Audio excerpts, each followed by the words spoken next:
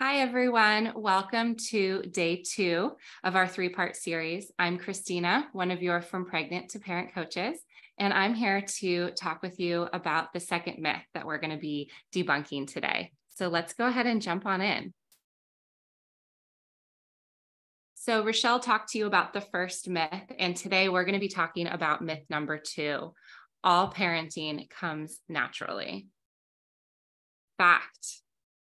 The truth is that parenting is a learned skill. And while there are some aspects that may come naturally to you, we aren't born with all the skills necessary built into our DNA. It really does take time, practice, and effort to become a good parent. So you are in the right place if you recently become a parent or you're preparing to welcome a new baby into your family. If you're feeling eager to learn and you maybe don't know where to start or what questions to ask, we have got you. You are definitely in the right spot. Or if you're wanting to expand your parenting village, whether it's with other peers or if you're looking for experts to help guide and support you. This may not be the right place for you if you're committed to figuring out as you go, or if science-backed information isn't a priority for you, or if maybe starting a family is a distant goal, or perhaps you're well past this phase. So heads up, make sure to check out this exciting new offer that we'll be sharing at the end of this video. And we'll be sharing an opportunity that only you get to access. So stick around and I'll share more at the end. So I want to tell you a little bit about myself. I'm Christina. I'm a licensed marriage and family therapist and parent educator. I am a certified retained parental leave coach. And a fun fact is that Rochelle, Emily, and I all were in the same cohort and bonded over our passion for supporting growing families. I'm also a certified fair play facilitator. And last but definitely not least, I am the mom to 2 amazing, wild, crazy, energetic boys. So a little bit about my story. I have been working in the field of reproductive health and mental health for many, many years. And while I've always had a passion for this, it really wasn't until becoming a mom myself that I realized and kind of awakened in me a new dedication and calling to really wanting to support moms and families in this unique phase of life. I really see it as a true honor to support and hold space for families as they navigate this.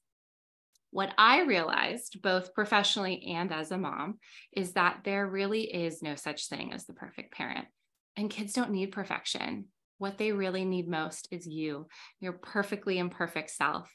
I also learned that self-care is anything but selfish. It's really a vital part of maintaining health and wellness for you, for your family, for everyone. And last, that we really can't do this alone. We truly need help and support. So what we do here at Pregnant from Parent, we are a team of expert coaches that guide families through pregnancy and the first years of parenthood to help reduce anxiety, build skills, and increase self-efficacy. We are truly here to help you take the yikes out of becoming a parent, that we're driven by providing compassionate, professional, and caring support during this really dynamic phase of life. So I want to share with you a testimonial from a client that I had a chance to work with. You can take a second to read the very, very kind words that they had to say. And it's so touching to kind of hear from clients and their experience. And if you sign up with us here at From Pregnant to Parent, you can have a chance to experience it as well. So let's go back to that myth. Parenting all comes naturally. You likely may have heard this before. I know I did. And, we're not born with these innate skills. It really does take practice, effort, and time to really become a good parent. Many parents assume that they will bond with their baby instantly, trust that they will intuitively have all the answers, and kind of hope that they'll just know what to do. But it's natural to have doubts and questions along the way. The reality is parenting is full of surprises. And even if you have experience with babies or young children, nieces and nephews, each child is totally unique. And parenthood requires some amount of trial, error, and especially practice. So let's jump into lesson 1. Learning new skills and information will help you as you hone your intuition as a new parent. So, like all big transitions in life, becoming a parent is a big, big adjustment, right? And likely needs a little bit of preparing and practicing and training. So, these are 3 things that you probably wouldn't do without at least some preparation. With all of the information literally at our fingertips, it's unlikely that if you're traveling to another country, you're probably going to jump on Yelp and check out what restaurant you want to go to, where you want to stay, what you want to do, right? Similarly, if you're making a major investment or a purchase, like buying a house or purchasing a car, you're going to want to do some research, look into, talking to realtors, maybe looking at other houses in the area, right? What their school districts are like. And lastly, if you're going to run a marathon, right, you're probably going to want to do some research into what race do you want to do? What kind of distance are you looking to train for? What kind of training plan do you want to do? So I want to lean into this last metaphor a little bit more. I can't think of a better analogy that really kind of talks about what parenting is like. And for me, I really see parenting like similar to running a marathon. And I am fortunate to both be a mom and have run a marathon and done a triathlon. So I can really speak to the similarities. Both are an endurance event that requires stamina, support, and training to prepare. They're both physically and mentally grueling with huge rewards at the end, right? And like each pregnancy and child, every race is totally different, even from one moment to the next. Having a strategy helps to prepare you for the unexpected, especially and if things change. Interesting note. So this is a picture of me doing my first Ironman race. I actually had trained for a completely different race than this picture. I was all set to do one race, and the day of it got canceled because of air quality concerns. So I had to do a complete pivot and adjust and make it work. And so here I am doing this other race. And I had little idea that this would actually be such good training and practice for becoming a parent. Now, without that preparation, could you finish a race? Sure, but you probably wouldn't enjoy it as much if you had practiced, worked with a coach, and surrounded yourself with a like-minded community working towards the same goal. So let's talk about lesson 2. Knowing your options is crucial for making intuitive decisions. Otherwise, you may ignore that inner voice altogether. So think about it. You have to know your options to have options. If you don't know that there's another way to do things, you may end up ignoring or not listening to your intuition because you think that's just how it's done. So I want to talk about an example that kind of can show up in real life. And the example that comes to mind is kind of something that a person may experience in those really early days of new parenthood. So you may, in a birth class or maybe read a book, you may learn about different soothing techniques. And one of them that might come up is learning to swaddle, right? And so you may read about it. You may watch a YouTube video on how to swaddle. You may even have a chance to practice swaddling a baby doll, right? Which is very different than swaddling a newborn, right? But it isn't until you try it, right? Until you get to do the swaddle for the first time that you learn and practice. And I will never forget watching my husband try to swaddle our first son. The day after he was born, watching him in the hospital, and he was struggling. He had watched the videos, he had done the class, and here he was trying to figure it out, and he was having a hard time. Right at that time, a nurse came in, and she, of course, took the swaddle, took our son and, swaddled him up in the most amazing swaddle, right? Now, was she naturally gifted at swaddling? Maybe, But more likely than not, her mastery came from years of practice and experience, right? So by the time we left the hospital, my husband had really gotten much, much better at swaddling. But we eventually, kind of learning our options and assessing what worked for us, we pivoted a little bit and we decided to start using the Velcro swaddles.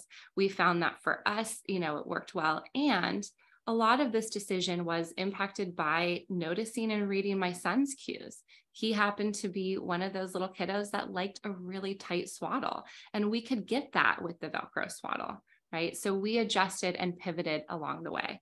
Now, I am not saying that you need to swaddle your child or that you need to go out and invest in Velcro swaddles. Not at all. Every child is different. Every family is different, and your needs are going to change. Part of it is knowing your options so that you can confidently make choices that work best for you and your family. Learning skills and gaining better understanding of your child and their development helps us to better adjust to how we approach and how do we respond to their cues and needs. It's really through practice that we become better at this, right? And that the relationship grows and that emotional connection strengthens. And this really is the foundation for creating healthy attachment and bonding. Okay, let's jump into lesson number 3. Regardless of how natural parenting may feel, it's important to have a safe space for emotional release, validation, and connection. We know that becoming a parent is one of the biggest changes that a person will go through, right? And it's understandable to have hopes and expectations and assumptions for how it's going to go, right? And some of those things will go as planned and might be how you imagined, and other things are going to be completely different, right? And so we talk a lot about this idea of expectations versus reality, right? This idea that, the expectation that I'll love every moment of parenthood. We know that parenting is incredibly rewarding. It's also really demanding. Feeding my baby will be easy and come naturally. We know that feeding at times can be challenging, and it may actually require support from a professional. I will feel an instant and overwhelming bond with my baby.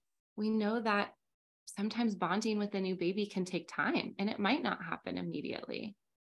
My baby will seamlessly fit into my life. Maybe in some ways your life will stay the same, and in other ways it's going to be completely different. I'll never do blank when I have kids. I'm guilty of saying that. You have an idea of how it's going to go. And we know that it's about learning and growing alongside your child and doing what's best for them and for your family. Now, when we have expectations or assumptions that don't match reality, right, it may lead to feelings of disappointment or shame, maybe overwhelm, or just confusion, right? That it wasn't what they expected. And for some people, that may lead to feeling less enjoyment of this phase of life, or questioning, am I doing a good enough job? This isn't what I expected. For some people, it can also lead to a perinatal mood and anxiety disorder, or also referred to as PMADS. We know that PMADS are very common. 1 in 7 birthing parents will experience a postpartum mood and anxiety disorder. It's not just for birthing partners or birthing parents. Partners and dads can experience a PMAD, 1 in 10. We know 9% will experience post-traumatic stress disorder, and 1 in 3 women of color will experience a PMAD. Now, we know that they're common. We also know that a lot of people don't talk about it. And we spend a lot of time talking about mental health because this is an important phase of life. It's also a vulnerable phase of life. And we know that talking about it and getting support helps to prevent and helps to treat for postpartum mood and anxiety disorders. We know that they're incredibly responsive to treatment and that interventions help the outcome of baby and of mom or of the parent. We know that many people suffer in silence, not talking about it. And so that having a space to explore and talk about all of the things that come up with being a parent, right? To feel more supported, less isolated, and better equipped to handle the ups and downs of parenthood, whether it's just navigating the new reality of it, or, whether it's experiencing a postpartum anxiety or mood disorder. It's important to remember that parenting is dynamic. It's an ever-evolving process. It's okay to make mistakes, to adjust and try new things as you go, right? Because you and your little one, you're learning and growing alongside each other, and that you truly don't have to figure it out on your own. You can have support, and you can have the help of a running buddy to run alongside you, to support you, to cheer you on along the way. So if you are looking for some help, we have some exciting news to share with you. So remember that special offer and discount that I had mentioned at the beginning of the video? Well, here it is. We are launching our first group coaching experience. We are so excited. We've been working really hard behind the scenes to make this available to you, and we are ready to share it with the world, and you get the first view into it. So no more overwhelm as you try to figure out what you need to know, what resources you can trust, or where to find information.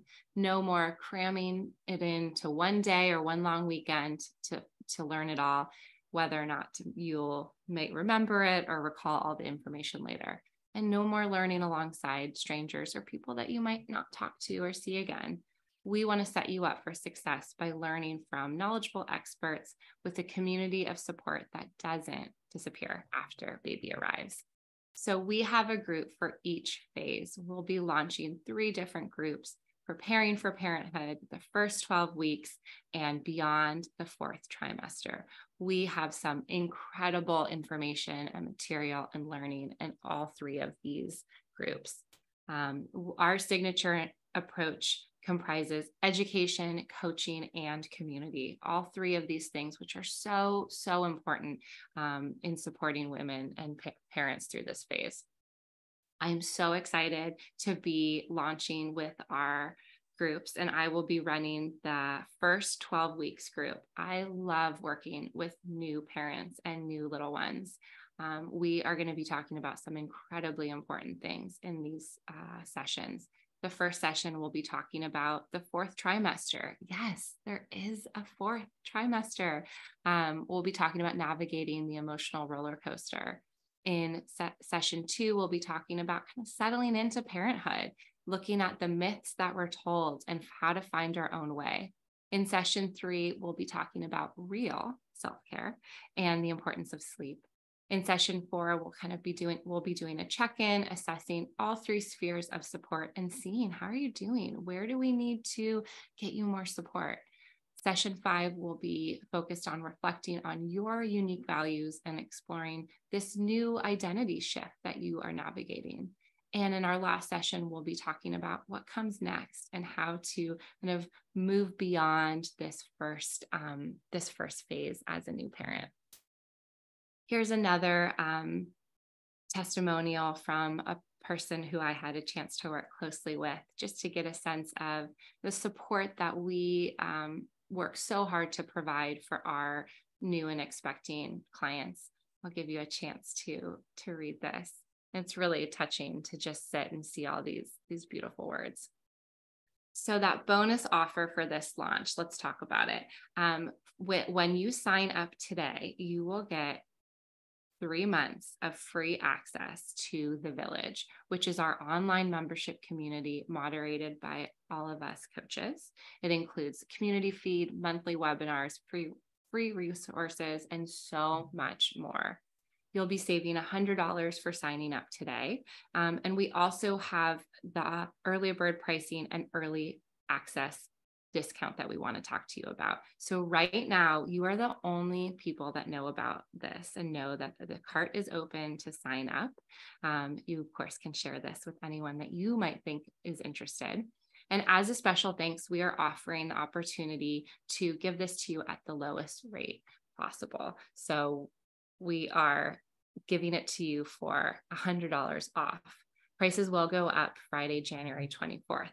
So the pay in full amount is $800 for regular meetings, the the 6 biweekly meetings over the course of 12 weeks.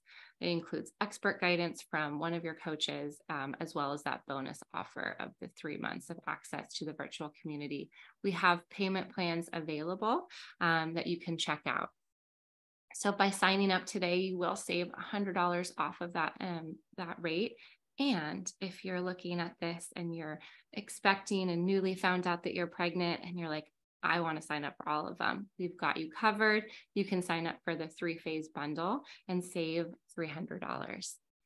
We are so confident that you are going to love this program, that we are willing to give you your money back with no questions asked. You can have a full refund after trying the first group and deciding that it might not be for you. No problem, no questions asked, full refund.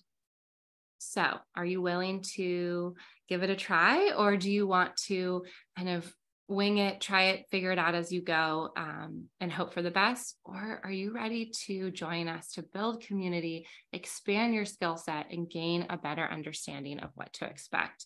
So what happens next? If you are interested, we want you to sign up. Remember that discounted rate is going to run out. So go on our website, sign up. Space is limited. We keep our groups small because we want to provide that really individualized support. So go to frompregnanttoparent.com/earlybird, sign up for the group that best fits where you are. And then you'll get a confirmation email with all of our group information. You can wait for us, and soon enough, you'll be joining our first group because they're starting next week. And if you're not quite ready to join, no problem. We've got you covered. We are going to be hosting a live Q&A call this Sunday. All 3 of us, Rochelle, Emily, and I, are all going to be on the call. You can have a chance to get to know us a little bit more, ask questions, and just hear more about our approach. So we really hope, if you have any questions, or if you just want to say hello, come and jump on the call. We'll be emailing out more information soon. So be on the lookout in your inbox. So thank you so much for spending this time with me today. I hope to see you on Sunday. And of course, if you have any questions, you can always reach out to hello@frompregnanttoparent.com, or check us out on social media at frompregnanttoparent. I'm so excited to partner, and I hope to hear from all of you soon. Be on the lookout for an email from Emily, our other coach, who will be talking about our final myth. Thank you so much.